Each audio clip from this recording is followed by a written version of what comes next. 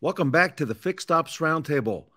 Today, we would like to talk about the pros of doing service and technology clinics from the unique point of view of some great panelists who are here with us today. This panel, by the way, is the brainchild of Marco Zwanenberg, to whom we're all indebted, technician extraordinaire. Quickly introduce the panel. Everyone will know Sean Kingery. Sean, thank you for being with us today. Cindy Reynolds, great friend of the Fixed Ops Roundtable community. Coralie Zoof is here with us today, and welcome. And of course, Sean Parrott from Mercedes-Benz of Farmington, part of the Champ Automotive Group. Marco, give us a little bit of the color, some of the backstory on service and technology clinics, because you and I have talked about this for quite a while. Yes, we have that. And for me, it's always been a great way to lift the veil of mystery and secrecy of the service department. It actually gives the customer a good glimpse on what is going on actually in fixed ops, explain to them how things are done, and bring them back into the shop as we look at their car, as we hook up the computer to it, and just show them what the car is all about. This, to me, brings so much value and trust in the relationship with your customer that you just cannot get with anything else. It really personalizes the service, and it puts faces to the names that they would only see on their paperwork, besides meeting with the advisors, of course, face to face. So it's, to me, it's a PR stunt.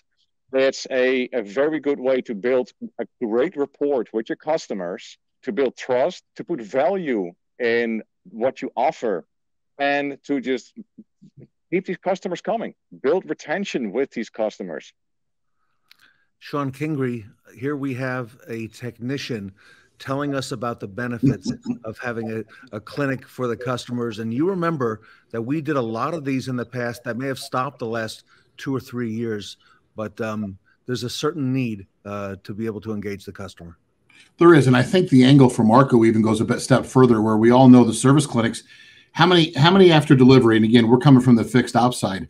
How many of the clients come in 1 week, 2 weeks, a month, their first service visit after ownership, and don't have a clue how to operate their vehicle? And we're actually delivering the vehicle on their first service. If you call it what it is, half of them don't know what their navigation is. Half of them don't even know they have navigation at that point. Because again, we go back to the time of sale. I'm not picking on the variable side. But the client's under the ether. Listen, they've been there all day. It's a Saturday. It's a long day. They had to wait an hour and a half for finance. You know, those darn finance people. They had to wait for finance forever. Okay. And when it comes to delivery, they just want to go home. They've been there all day. The kids have been there all day. They haven't eaten. And next thing you know, they're on the service drive asking, hey, what does this mean? Or, hey, what does this mean? Or, hey, what does this mean? And the salesperson's nowhere to be found. And what do? We grab the Marcos of the world and we bring them out, and we make them show how to do a delivery or how the things work. Because quite frankly, they know best, because they're the ones that fix them. The service advisors don't know any better. I'm not picking on the advisors, but that's not what we train them to do. So when we miss that step at time of delivery, it's the Marcos of the world, which is kind of where, quite frankly, as we're talking about, the clinics come into play, where you bring a manager, you bring a writer, you bring a general manager, and you bring a technician out. And as Marco said, you show it all. Here's what it is. Here's who we are. And here's how your vehicle really works. Love it. Cindy, Sean's right. There's so much technology now in these vehicles that, I took delivery of a new vehicle recently. And, by the way, I did get introduced to a large part of that technology, but nowhere near what I need. And one part they left out, they didn't introduce me to the service department, Cindy. So what are your thoughts on this? My thoughts on it is that we have to even take a step back, and we need to work with our team to answer a question. And I think the most important question to start with is why should anyone use your service department over any other repair facility? And I think that's just a good place to start. You can discern from that, from your team, what they're thinking, get the ideas. I think it gives you an opportunity to create a well thought out written plan that's part of a customer journey through their entire life cycle through service. And this clinic for the technology and the service part is just part of that journey. and how many times does that fit in, and when does it fit in during the life cycle? I think it's also an opportunity, like you're saying, to showcase several things, to showcase your team. You should have someone from your leadership team. You should have people from your sales. It should be even an owner involved. And there should be a divided time. You should have a group time, but you should also break out into individual one-on-one time and have someone, and that includes everyone there, is paired with someone that can give them the information they're looking for. If they don't know, you go to the person there that does, that can help you with that. And then I think, it's showcasing. It's a time to showcase your team. It's a time to showcase their vehicle. It's a time to showcase, like, why should someone do service with you, but what can they expect during that experience? An example would be if they are going to be someone that waits for service, then let them know what they can expect. Do you have, space set up that if it's someone that needs to do a Zoom meeting while they're there, do you have private space for them to go and do that Zoom meeting? What if something happens? If they're there, it's going to take longer. Set the expectation of what will happen. Like, what are your alternatives if they're going to be there longer than expected and they have other needs that need to be met? And then it's also an opportunity, to showcase your technology that you're paying money for that creates efficiencies in your service. Show them what you do use that creates, transparency, creates the convenience for the customer. So I think there's so many things that we can do with a service and technology clinic. I think we have to be more creative. It can't be what we've always done in the past. I think it has to be some new ideas. It can't just be serve me food, give me a drink, I'm out the door. That was a waste of my time. I mean, it's kind of like, if you could send it to me in an email, then send it to me in a Zoom, but a recorded session, but I really would love some hands-on while I'm there. I love it, Cindy. Sean Parrott, you've got a lot of experience on the Mercedes side with these, and let's talk frankly about what it is and what's really needed out in the market. Yeah, well, I've seen how it's changed over the years. It used to be that they would bring the vehicle in, and you actually have a clinic. For a lot of our customers, the first time they were seeing their vehicle up in the air. They could see things underneath. Take a look at different things they only hear about. And I think, unfortunately, it's shifted now where it's marketed as a way to win back customers, but in the wrong way. Whereas you send invites out, you promise, free gift or whatever it could be, and you bring a customer in that you haven't seen in a while, rather than the customers that's been coming to your dealership, regularly.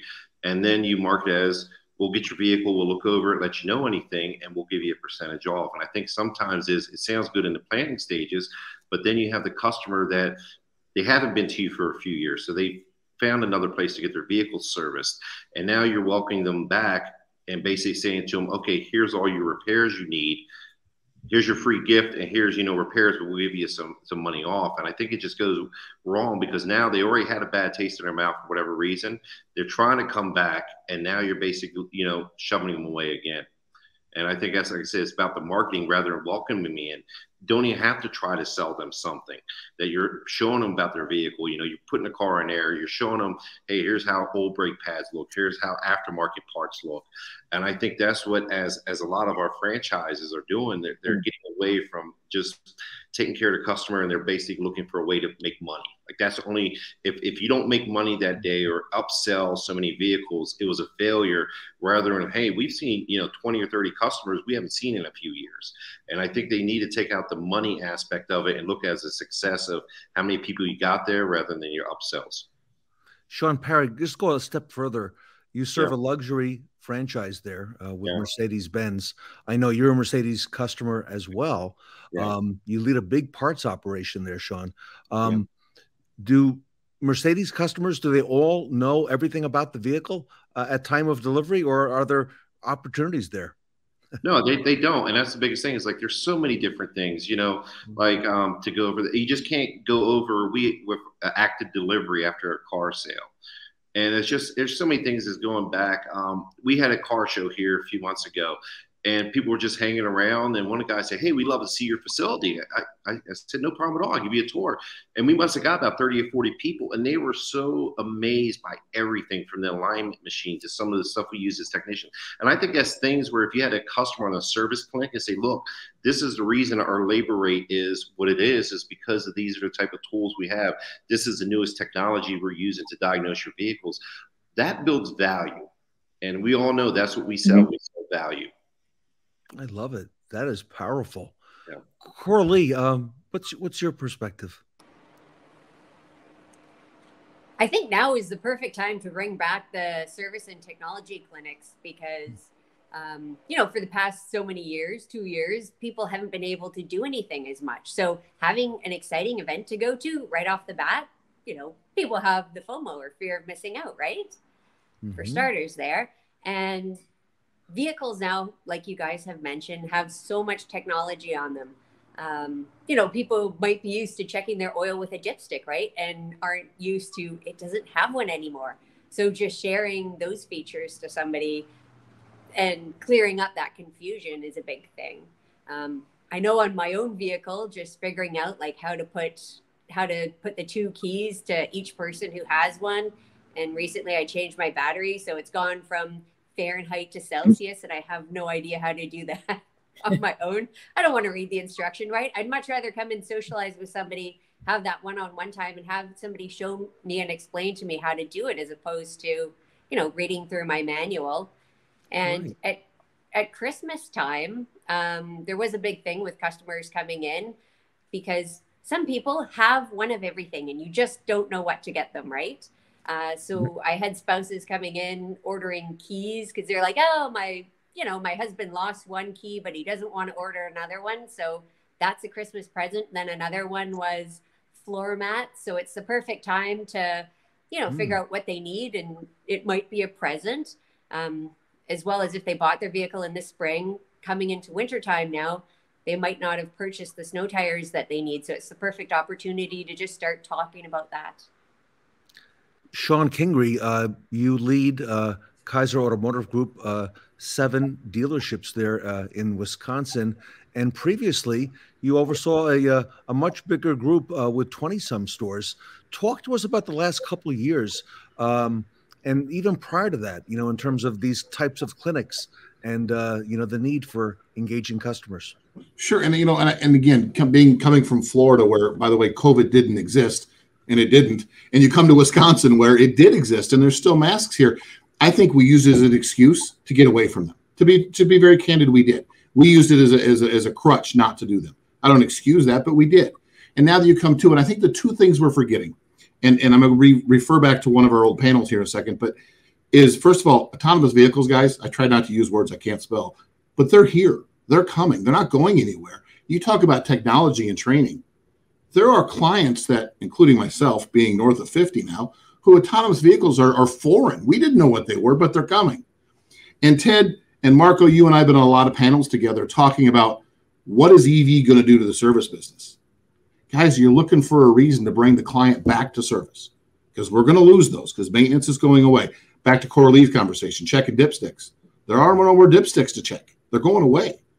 Now this gives you another reason to bring a client in on the clinic to show them how EV works, because it is a completely different thing. And that's a whole different angle to probably than where maybe Marco wanted this panel to go. But clinics and EV, it's a real thing. It's coming. It's here. They're already here. Ted, we talk about the lightning all the time. I mean, it's a regular conversation. Yes. I know we're not all like Tully and being out in California where it's going to be mandated soon, but guys, if we don't look at it, we're going to be behind the times ourselves. And if we don't do it, somebody else will. But Ted, to answer your question, it is different. I do think that being in a college town in Madison, Wisconsin, you have an educated person here. Okay, you do. It's a very hardcore educated, it's a college-based town, a lot of professors. Being in Florida, which was heavy military, and also a lot of senior citizens. It's a whole different market, but it doesn't change the outcome. Everybody still wants to know how their vehicles work. And again, we're all under the ether. We just want to go home with our brand new car, and we don't listen to half of it. And who on this panel still has an owner's manual for those that have them that are still wrapped in plastic in the glove box? Or who's even aware that anymore they don't give owner's manuals? They're available on a drive. I mean, you don't even know because you don't open them up. To Coralie's point, you don't know how to change it from Fahrenheit to Celsius.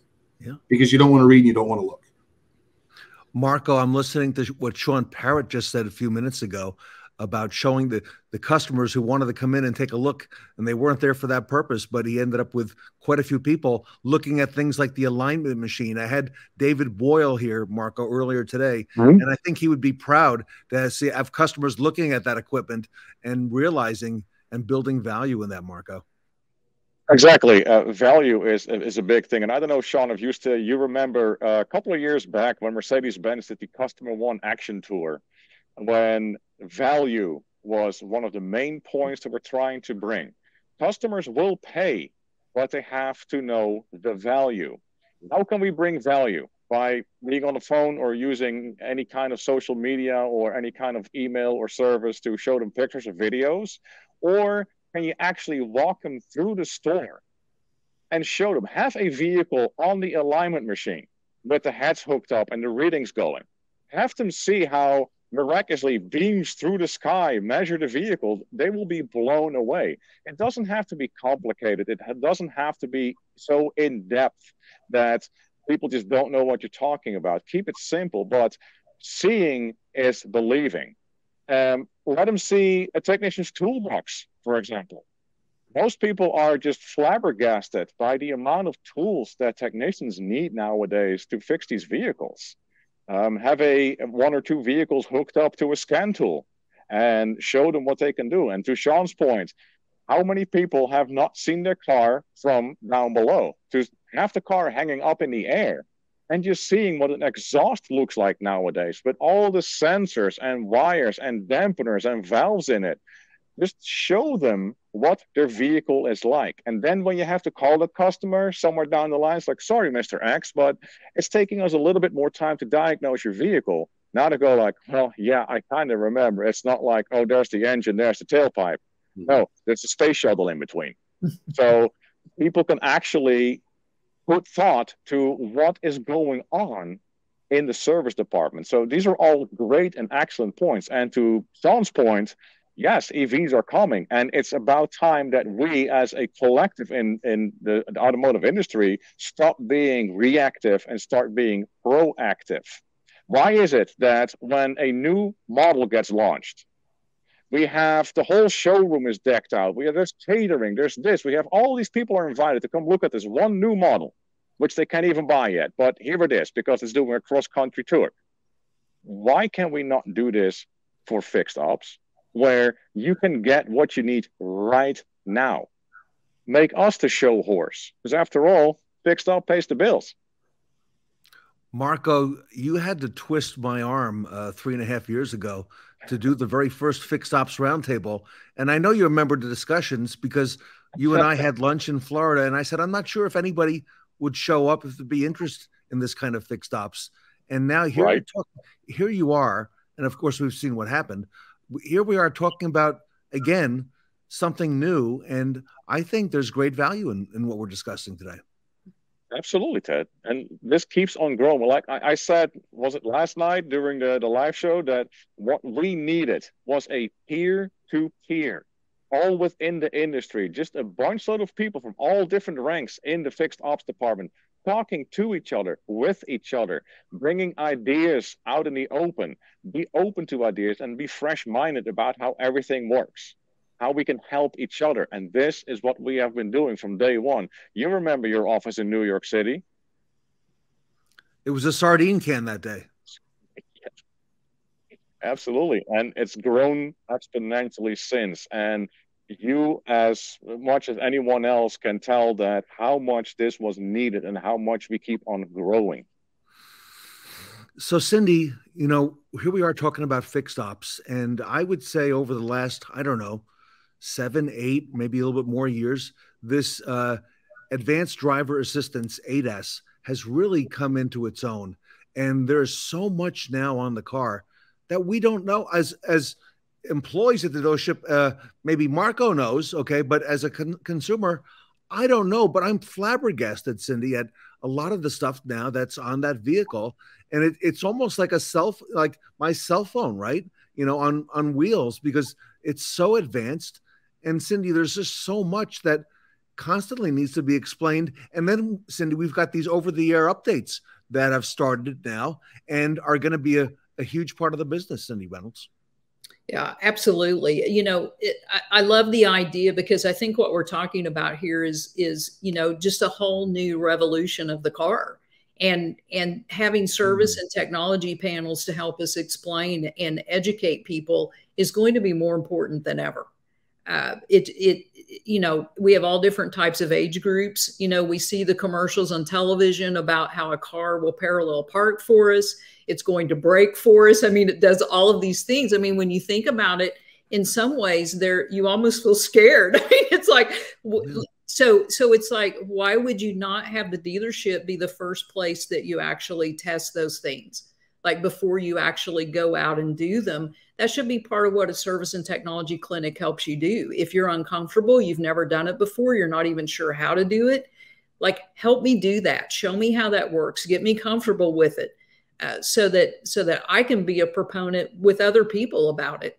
I think the whole point of all of these things, and the goal is ultimately to build trust and to be a partner with your customers through the life cycle of their ownership, as well as the choice for their next purchase. It's all the small details of the things that we're discussing tonight that makes that happen. It's not some one big event. It's over time. And again, it has to be viewed as a customer journey.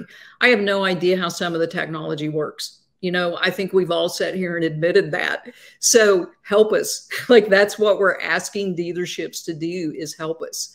And I think that this will help, the client, your clientele base out there understand, which is dealerships, how important and critical this is to the future, not only of the life of the dealership, but the customer journey and their return and their recommendations that they make to others about where they should buy a car, because, hey, they actually helped me do that. Like they helped me see and do the parallel parking, or they showed me how the car brakes on its own. So that, because otherwise you're apprehensive about it. So I think this is a great beginning, a great starting point, and hopefully this will be a panel that's included for some time to come, because I think it's going to evolve. I think back to the Automax technicians panel, the very first time out, and maybe even the second time out, and how that has grown tremendously.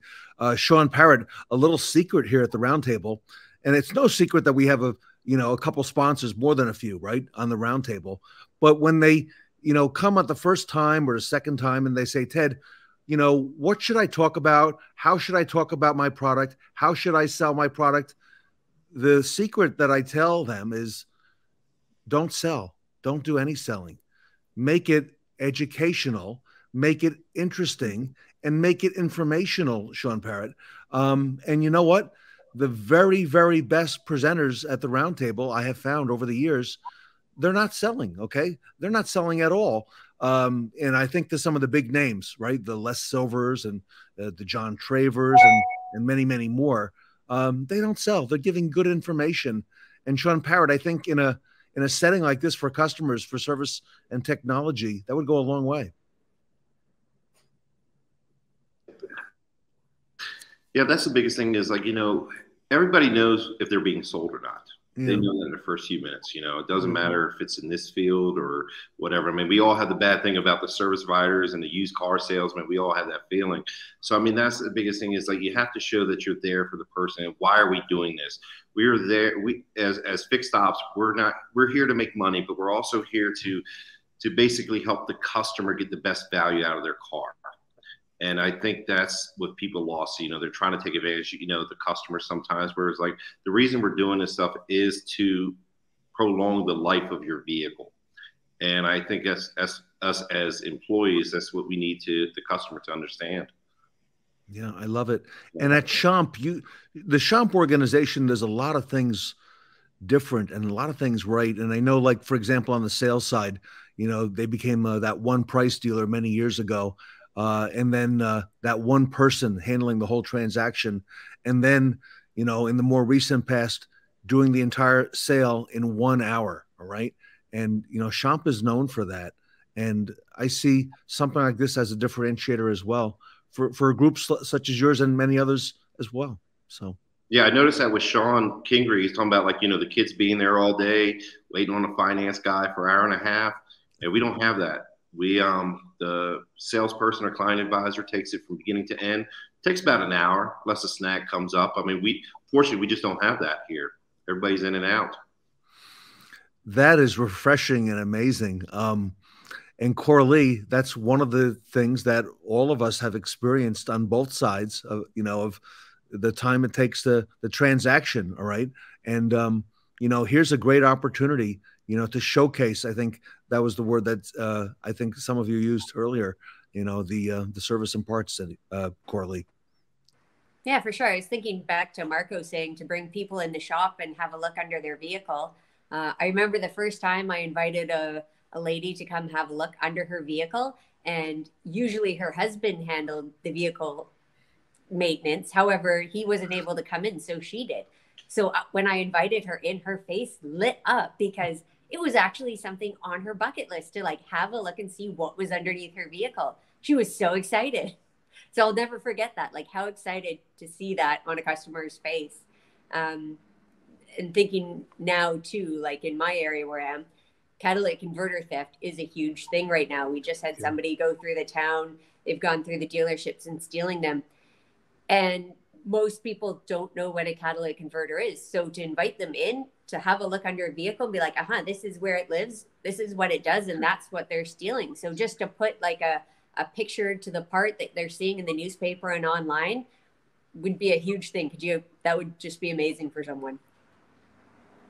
Marco, there's a lot of meat on the bone. Okay. With this topic, Marco. Absolutely. I think we've barely scratched the surface on this.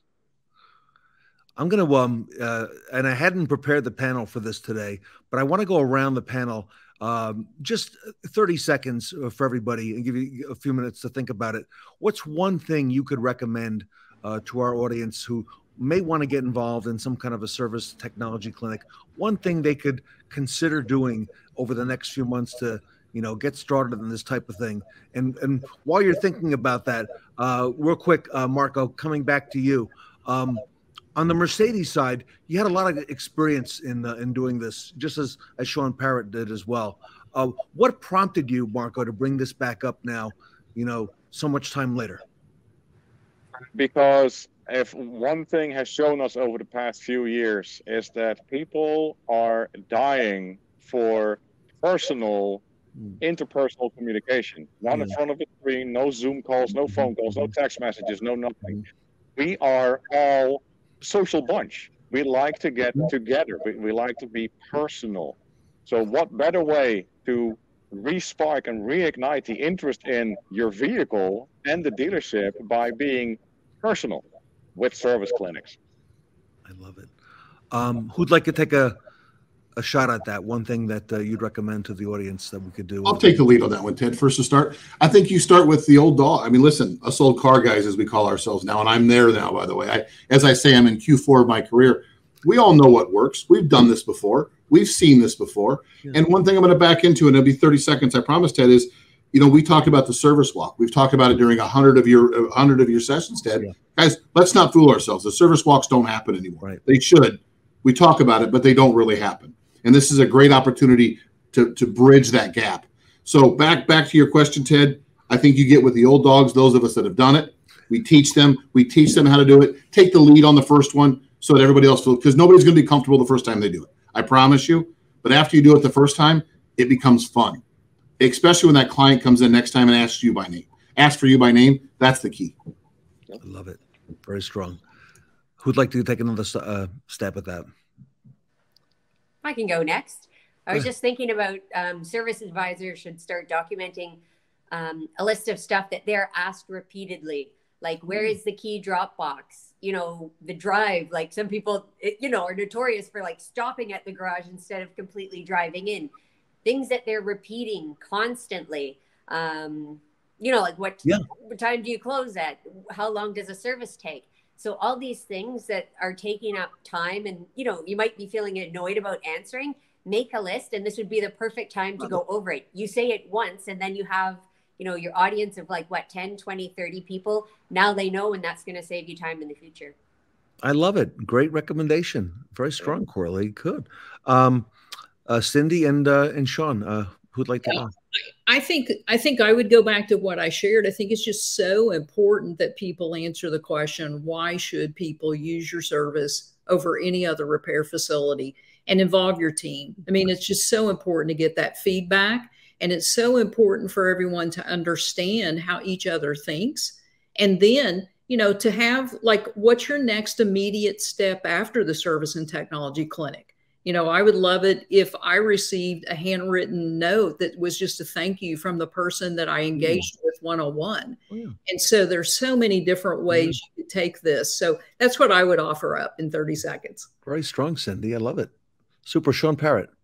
I think more or less you have to do something recurring. I think rather than doing it once every other year, something where a lot of places are doing these clinics, I think you should do something recurring, maybe once a quarter, once a month, where you go over certain things like Corley mentioned. What are the top things that they're having questions about in the service drive? It's like Home Depot or those places like that. Like every month they have some kind of fix-it class. Well, why not have that for your dealership, where once a month you have a class going over something, and people can come every month and come once in a while, but people actually can look forward to it. Yeah, I love it. Love it. Marco, I'm coming to you last, and I got to ask you the proverbial question. What would Marco do? What do you think? Well, what Marco would do, what worked really well when we had the service clinics at Mercedes here, I ran it in the shop side. The first one or two was all hands on deck. Didn't work out that well. What I ended up doing was a hand-picked bunch of technicians. The technicians that were good with communicating, that were good in taking their knowledge and transferring it to the customers, that were patient, and that were not in it for the sales for the next week, that were, their work is their business card. They're proud of what they're doing. They're proud of sharing their knowledge. That's the kind of guys that you want to have talking to your customers. Love it. We'll have to leave it there, everybody. And Marco, I think we're going to have to come back with a round two on this. All right, let's do it. Yeah, I love it. So you see what happens when we go have lunch together, all right? Look at that, Marco, right? Exactly. All right. Funny, we haven't done that since. That imagine what will happen next. Might as well do that next. That's right. Everybody, I want to thank the entire panel. Thank you for being here. First time out at the Service and Technology Clinic panel. Sean Kingery, Cindy Reynolds, Sean Parrott, Corley Zoof, and Marco Zwanenberg. Everybody, the Service and Technology Clinic panel here at the Fixed Ops Roundtable.